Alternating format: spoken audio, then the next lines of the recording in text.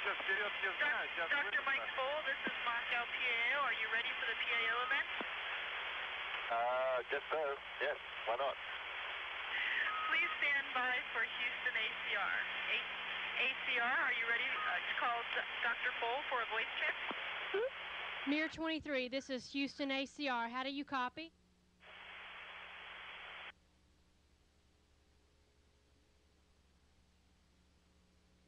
What? Нет, тебя видно хорошо.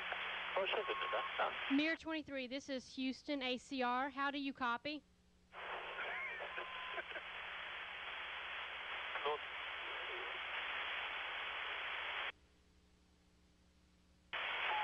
должен быть настоящий. Mir 23, this is Houston ACR. How do you copy? С тобой же разговаривает. Майкл, с тобой разговаривает. Это очень тихо. You're very faint on the comm right now.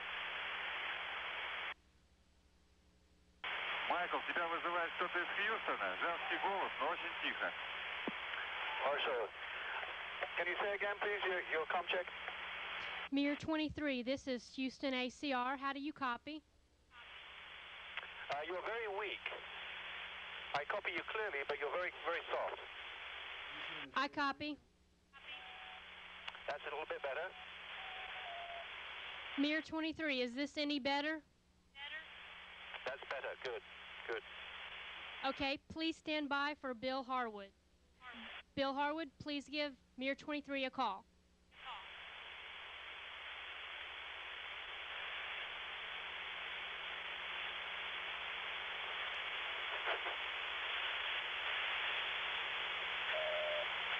Check, please. This is Bill Harwood at the Kennedy Space Center calling Mike Foale for a voice check. Bill, I hear you clearly, but you're a little soft. If you can speak up, or if they can kick the gain up a bit higher, that would be better. I'll certainly speak up, and we'll see if they can kick the gain up. Mike, are you by yourself for this event, or are you expecting the commander and flight engineer to join us?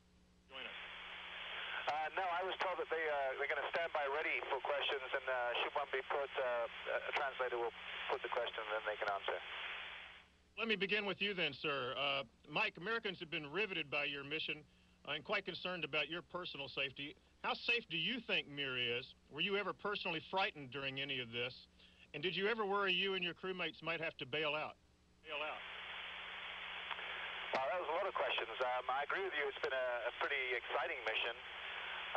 As far as safety goes, the time when I felt most unsafe was right after the moments of the collision of the Progress vehicle when it hit down below us on the Spektr module. At that time, I don't know, I've been in bad situations before where you don't quite know how things are going to go next. And in those moments, you don't get frightened. You just kind of you go into this kind of mechanical mode of thinking things through and trying to figure out what to do next quickly. And afterwards, in reflection, days later, when I thought about what had happened, that's when I felt a little bit frightened by it all. But the day that it happened, that nothing really came to mind like that. What was the other parts of your question? I've forgotten the rest of those.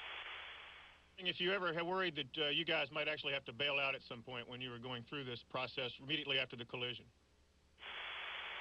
No, yes, the initial order for me to go to the Soyuz spacecraft was specifically with that in mind. When we thought there was a collision imminent, the thought in our minds was we are going to have to bail out. And I was the first one to go per the procedures to the Soyuz, and there I waited.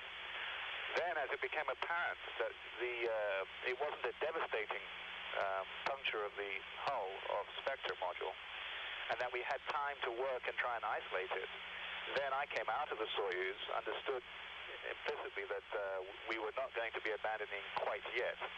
And we then proceeded to work together. I was Sasha Lazutkin to clear cables and hold a hatch in place over that module's entranceway. We had about 24 minutes of what we call reserve time before we had to be in the Soyuz if we hadn't isolated the leak. And so once we determined that time, and Vasily, the commander, had done that, we knew that we had some time to think carefully, clearly what we were doing and work through the problems of sealing off the leak in the hatch. given all the problems you guys have had since the collision, I mean, you had an accidental power down, I guess, 2 weeks ago. You've had to recover from quite a few problems since then. How's morale holding up? We're curious if you guys are tired, if you've been depressed during any of this, or the Mir 23 crew and yourself, for that matter, just looking forward to coming home after all this. Well, at this point, the sad thing is I'm going to be parting ways with the Mir 23 crew in the next 2 weeks. They are getting ready to go home. They are thinking about being with their families, I know. And I can feel it from them that they're ready to go home. They've been here longer than I have, 3 months longer, and their time's coming up. I still have 2 months, 2.5 months to go in front of me, and I have a new crew to welcome in 2 weeks and work with for a month and a half or so. And then look forward to a shuttle coming up to take me back to Florida and then to Houston. So, you know, we're on slightly different schedules. However, the morale of our crew especially has always been very good. And even though I think when you stand back from it, and obviously from your point of view on that, some bad things happened here, and from ours too, we never really got depressed or demoralized by this. We just worked through these problems. There are a lot of daily chores to do here that are difficult and hard, and there are problems on the station anyway, and we just approach those steadily, progressively, day by day, and do the best we can to put them right. For Commander Sibliev, if he can answer this question, I'm assuming a translator will come up here. Commander, there's been some speculation here that the June 25th collision between Mir and the Progress vehicle, which you were flying by remote control, was caused either by pilot error or perhaps because the Progress itself had been overloaded and wouldn't respond properly to commands. What do you think went wrong to cause the initial collision, sir? Вопрос командиру экипажа, господину Цыблиеву. Было много разговоров о том, что это столкновение произошло, возможно, по 2 причинам. Или из-за ошибки во время пилотажа, или из-за того, что корабль «Прогресс» был перегружен. Что вы сами думаете, что послужило причиной этой аварии? Well, you know, it's when you're sitting here and you don't know very much what's going on, it's very difficult to do, and I wouldn't want to make any comments in those directions because the causes need to be decided and figured out on the ground. All the materials, the audio tapes, the telemetry, and all of that is on the ground, and we have to take a look at that on the ground. And we take a look at the data from the cargo craft and what type of thrust there was. Doing that up here is very problematical, but I was in control of the cargo craft. And the impact was unexpected. The craft should have gone past the station. I don't know if you want me to kind of paraphrase that, or the translator can give that back to you. We had translation here on the ground, Dr. Foale. Thank you. Follow up for Commander Sibley of one other question. Realizing that the technical details remain to be determined, what went through your mind when you realized that you could not stop the Progress vehicle and that it was going to hit the station? You said it was a surprise. How much time did you have between the point you realized you were in trouble and the actual impact occurred? Еще один вопрос командиру, господину Цыблиеву. Мы понимаем, что технические детали предстоит еще всесторонне оценить. Тем не менее, вот что вы почувствовали в тот момент, когда поняли, что вот буквально через какое-то очень короткое время произойдет столкновение, когда вы поняли, что невозможно уже предотвратить столкновение грузовика со станцией? Well, until the very end, I was holding the handles to try and get the craft not to hit the station. If it had hit us directly, it would have punctured the core module directly, and we would have all died. As it was, it hit the Spektr module. They caused a small hole, causing a depressurization, and the crew acted very actively to close off the module and save the station. Follow up on that, Commander, just to make sure I understand you. What you're saying, or what the translator's telling me, is that if you had not taken more active control, then the Progress would have hit the core module, and that could have really been a disaster. Is that what you're saying? Господин Цыблиев, правильно ли мы понимаем, что вы сказали, что если бы вы бросили ручки, если бы вы прекратили управление активное, то вероятнее всего грузовой корабль нанес бы прямой удар, протаранил, как вы сказали, непосредственно базовый блок станции. I wanted to say, right before the impact, I was holding this, and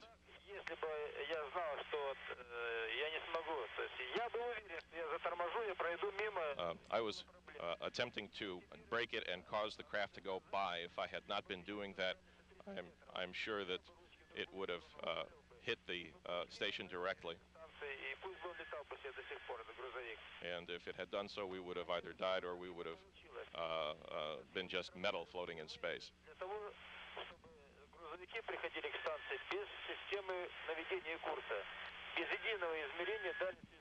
The craft was approaching the station without any information from the course navigation system. So in the future, we have to take a look at not is any individual here or there at fault, but we're going to have to take a look at the system as a whole and figure out what happened.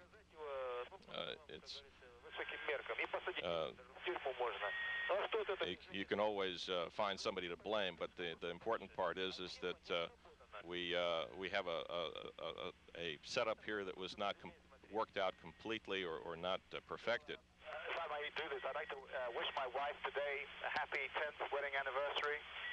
We've had 10 great years, and I hope my 30th anniversary will be with her on the surface of Mars.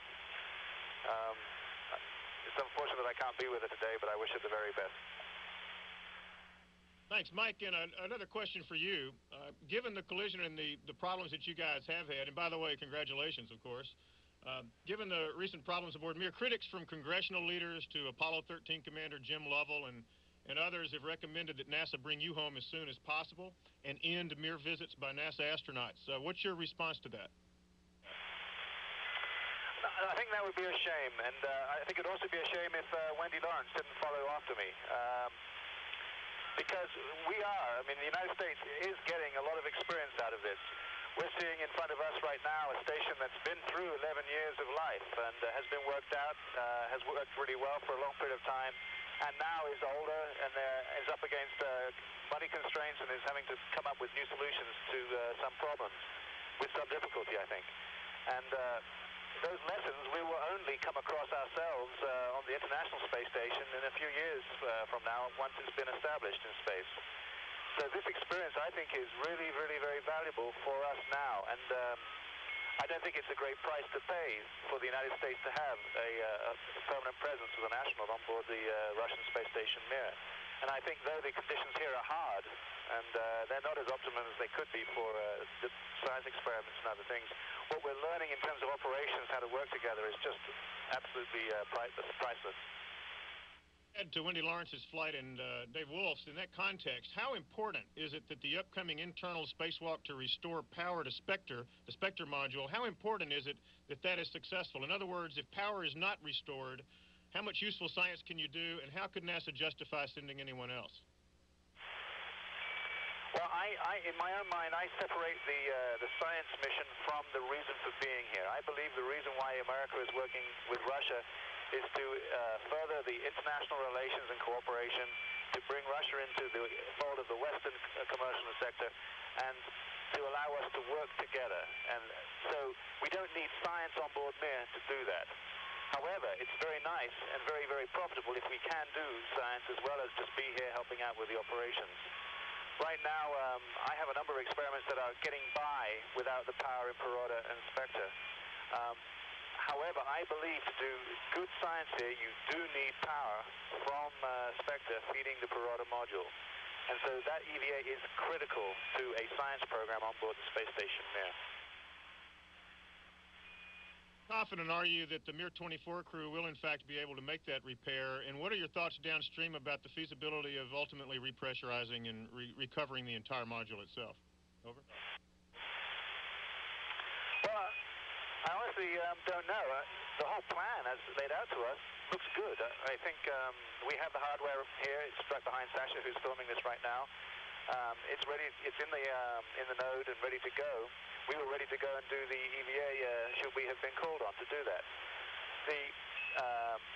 I think that procedure is straightforward enough.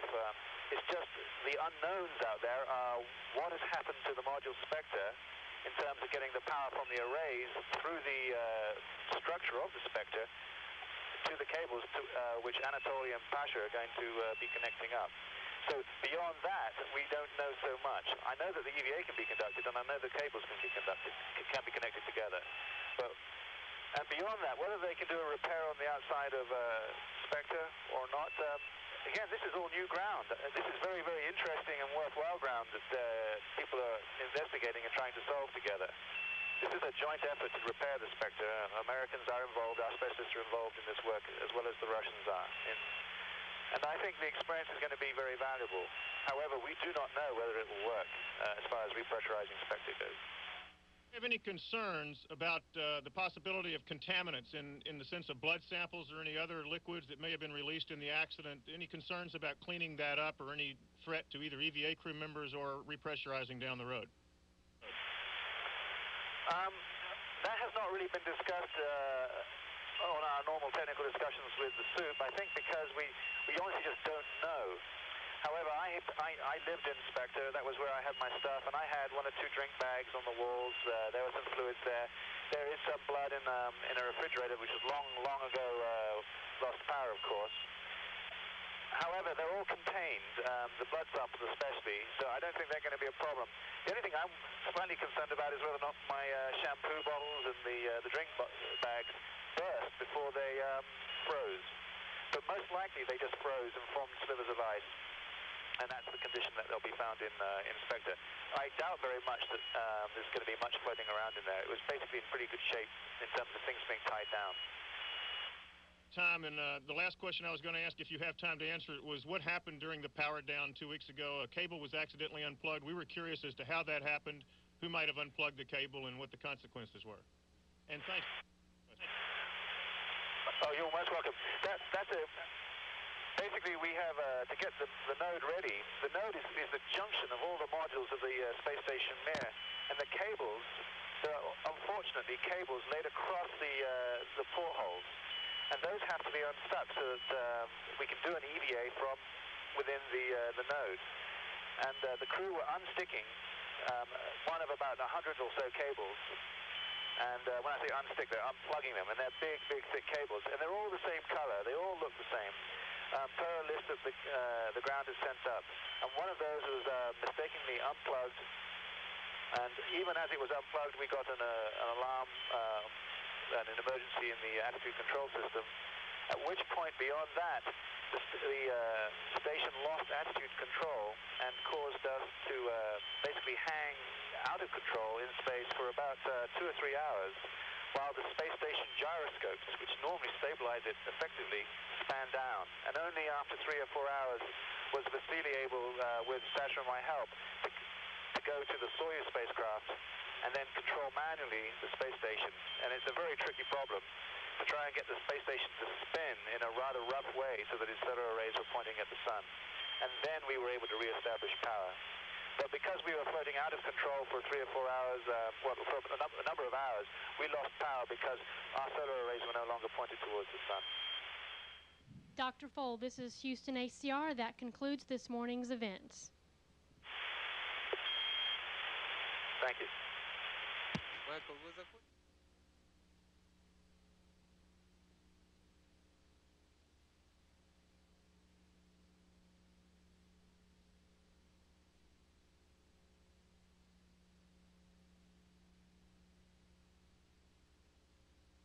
Да? Переворачивайся наоборот. Пресс. Достаешь 2 эспандера, становишься. Ой. Близко, да, сейчас я... Вот ты, Василий Васильевич, инструментализатор. Ну, тут все пользуются, поэтому на дорожке там неудобно заниматься этим эспандером, а здесь-то попроще. За одно Понятно, окошко да? можно смотреть. Можно вот так и в окошко стать, то есть и такие движения делать. Ну, какой здоровый. С металлом, либо просто вот такие движения, перекрестные, ну как угодно. Это уроки физкультуры из космоса. Запатентуем. Патент можно делать. Ребята, кстати, насчет пакета, вот как телевидение потом отключим, поработаем. Хорошо, Хотя, в принципе, оно и так не мешает. Можно это, может